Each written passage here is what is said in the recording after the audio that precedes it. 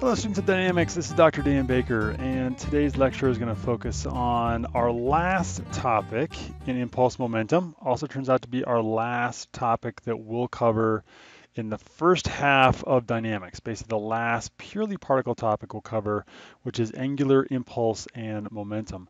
This is actually a great topic to finish off particles with because it's a rotational topic. Okay, and that's going to be one of the biggest changes switching from particles into rigid bodies from the first half of dynamics into the second half of dynamics is transitioning into not just worrying about translation, but also having to factor in rotation. Okay, so I think one of the classic examples to think about rotation and impulse momentum in general would be a merry-go-round. Okay, so let's add an axis system here. So this vertical axis is basically going up through the middle of that merry-go-round. Let's call that Z.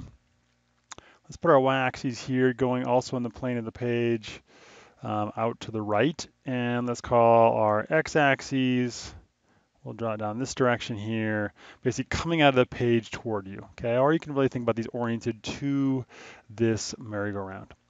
And so it should be obvious, hopefully, that the angular velocity of this merry-go-round is going to be around one of these three axes. See if you can pick out that axis, X, Y, or Z. So let's assume we have a theta dot, which is also the same thing as our omega, angular velocity, around that z-axis, right? And if you put your thumb on the positive z-axis and wrap your fingertips around, that gives you the overall rotational motion from that rotational vector.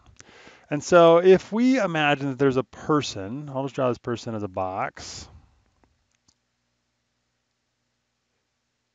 Let's see,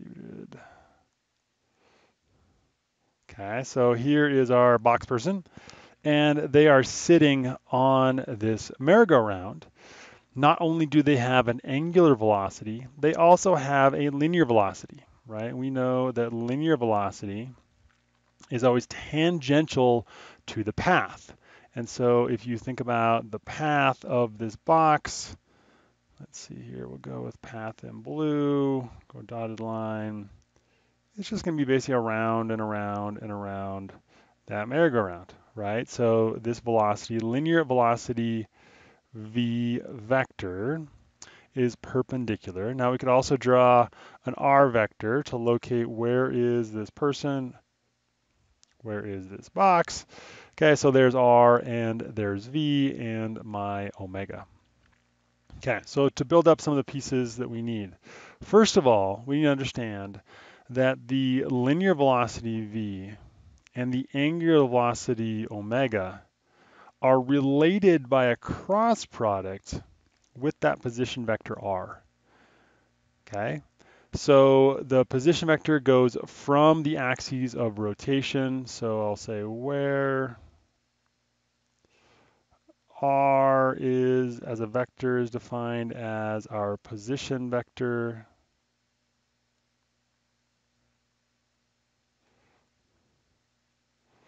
from an axis of rotation to our particle,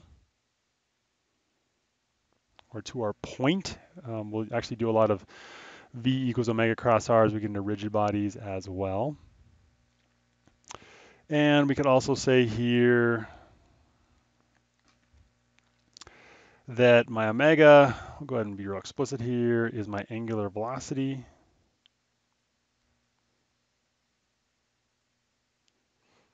Right, this is rotational.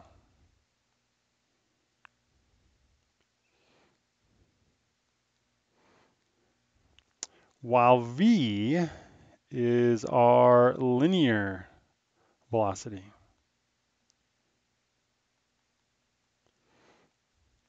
So of course, while they're related, they're not the same, okay? Another way of talking about this is that if we move this box in closer to the center of rotation, it's actually going to have less and less linear velocity, clear to the point that right here at the origin, okay, so call that point O, we can actually say that VO is equal to 0 as my r vector, right? If it goes from the axis of rotation to the location of the particle, it's also equal to 0, right? So basically, if you have no distance away from the axis of rotation, you have no linear velocity. But let me go ahead and highlight all the areas that have exactly the same angular velocity. Every single point on that rotating body has exactly the same angular velocity.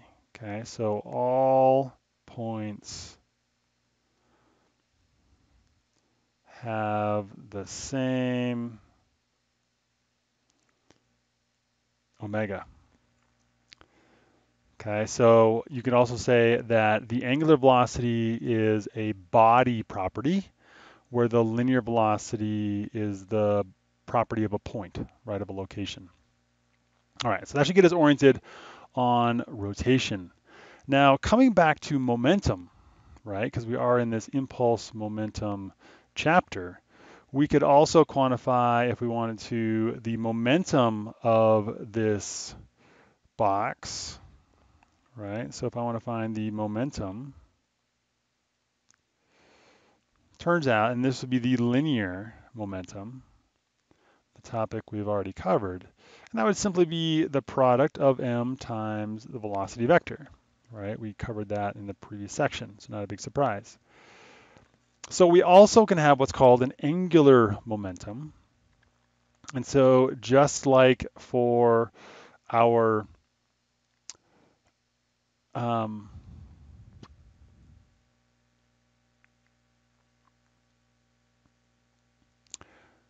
so all we're going to do to get our angular momentum is basically take r cross all of our linear momentum terms.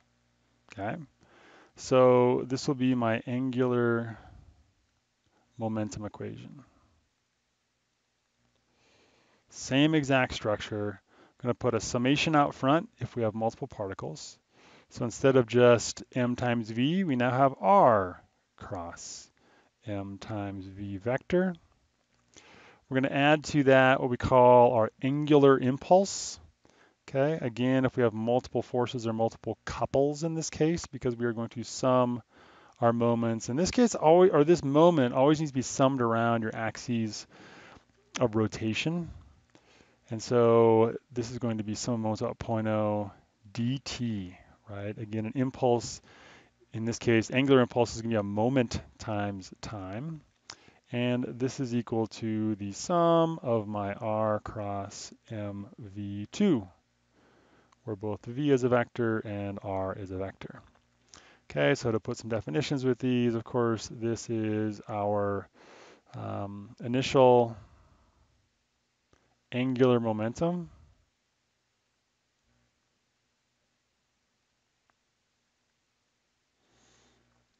This is our final angular momentum.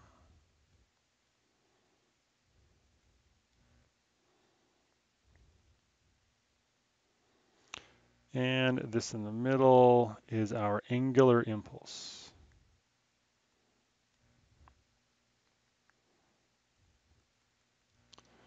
So just like the linear form of this equation, initial and final are just snapshots of the velocity, and everything in the middle here, so you can think this is pre, this is post, and this is during. So fundamentally pre plus during equals post. So you need to quantify the entire moment happening on that body.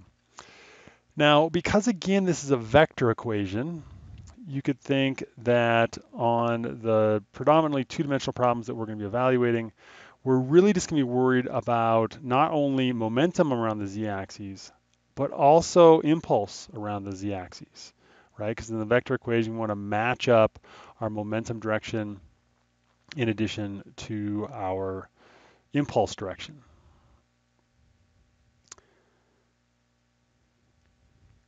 So let's look at applying this equation to an example problem. So here is an example problem. Feel free to pause the video if you'd like to go ahead and write out the problem. But fundamentally, we have a mass. This mass is defined by an 80 pounds, right? All pounds are pound force.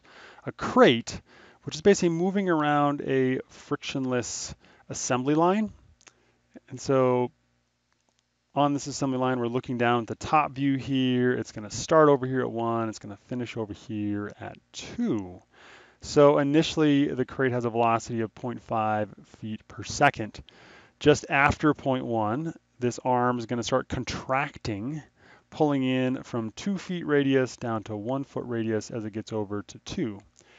And the rate at which it's contracting, V sub r, is equal to 0.4 feet per second.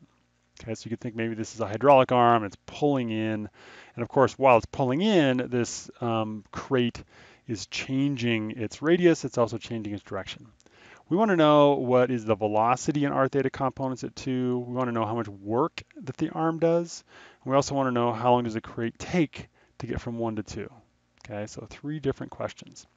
This is still a particle kinetics problem. Being a particle kinetics problem, we need to draw a free body diagram. I'll go ahead and draw an isometric little box here. Okay, so there is my box. Let's get my axes rolling. So coming up out of the surface it's sliding on, we're going to call that the z-axis. The arm we're going to assume is kind of coming in from the back face, and so the r-axis will come kind of out to the right. And then theta is in the direction, let's go ahead and assume, because we do need a theta axis.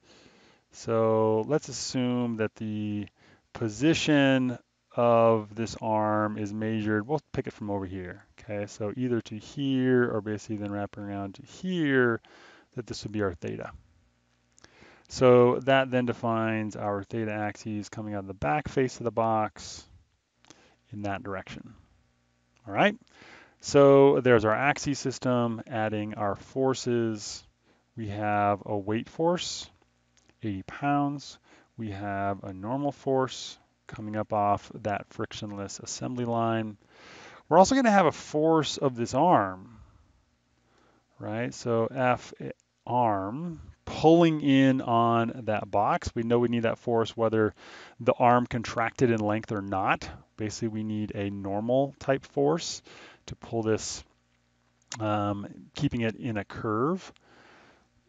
And if we then label our kinetic terms, we have that our v sub r, our radial velocity, is going to negative r direction, getting shorter.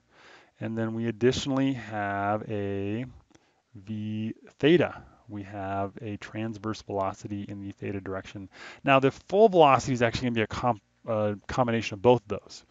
So we actually found the tangential velocity is going to be between that v theta and the VR.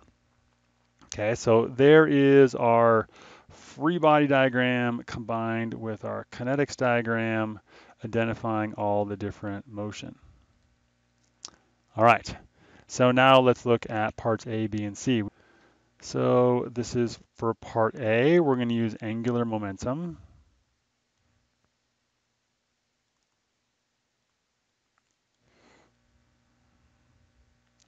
So we have sum.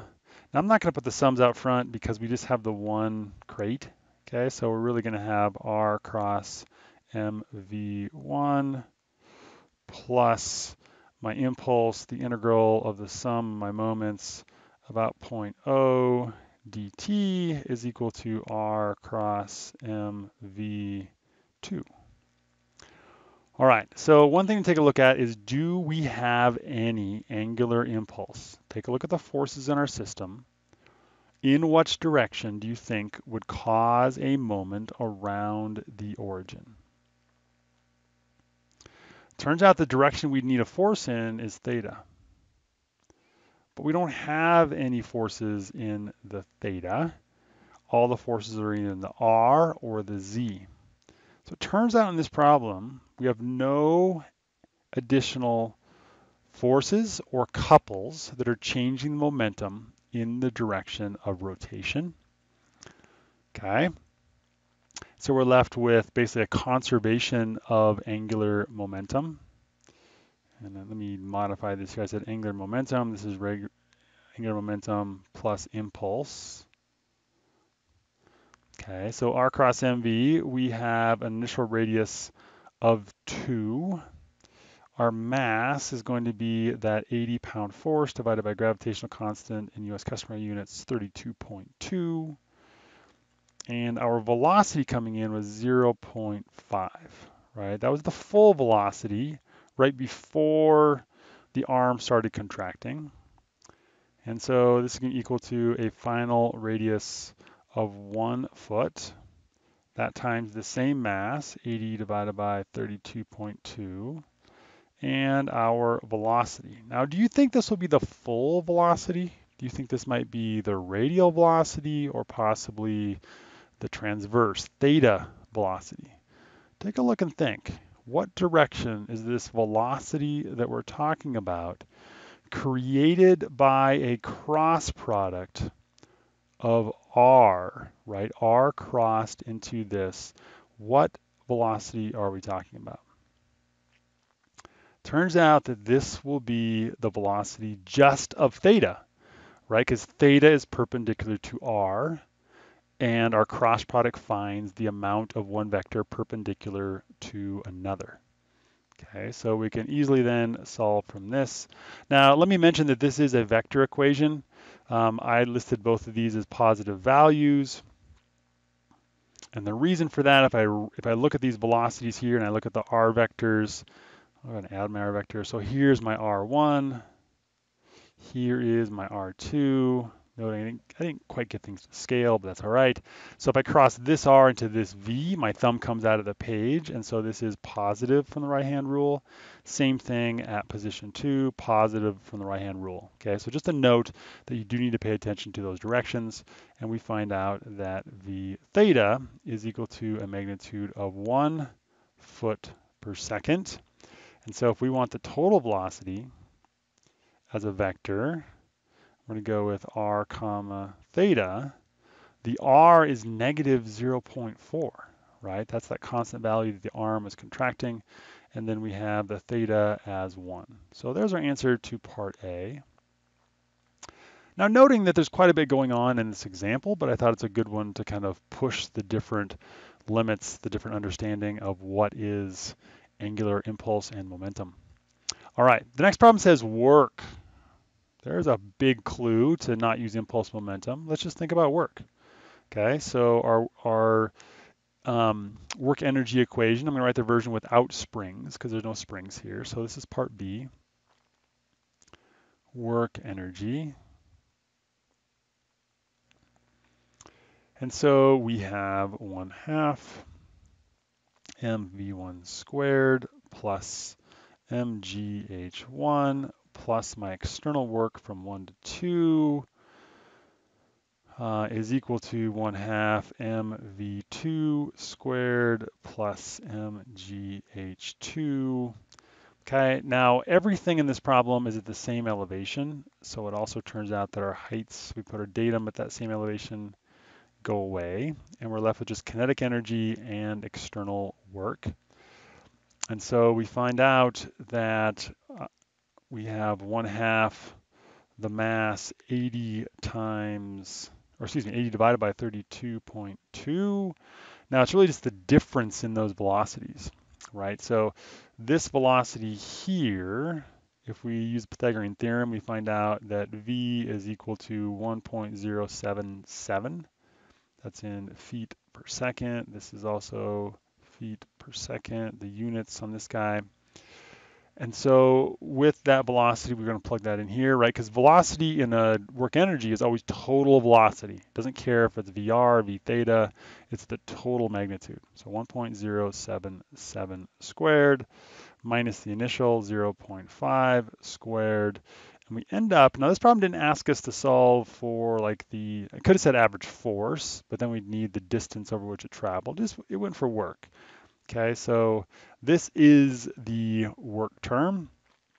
So W prime from 1 to 2 is numerically equal to 1.13. Units of work are always going to be in distance times force. So foot-pounds is a work term.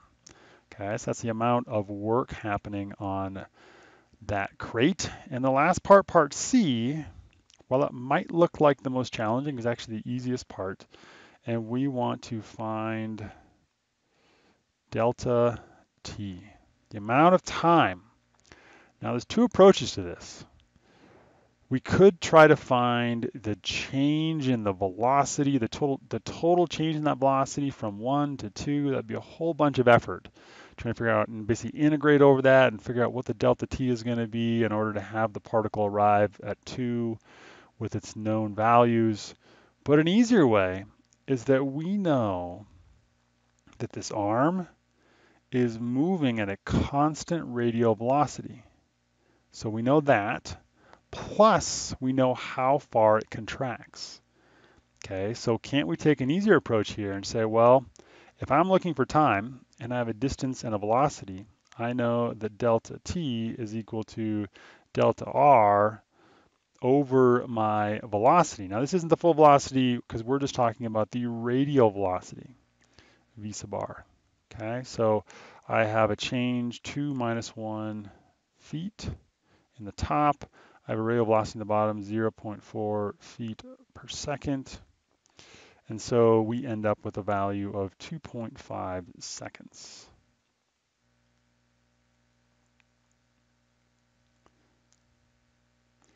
All right, so 3 unique parts on this problem. The first dealing specifically with impulse and momentum in an angular type motion. Now this problem did have the complexity of a VR versus V theta, really testing out, do you understand what those velocity components even mean and when do you need one of them versus when do you need the other.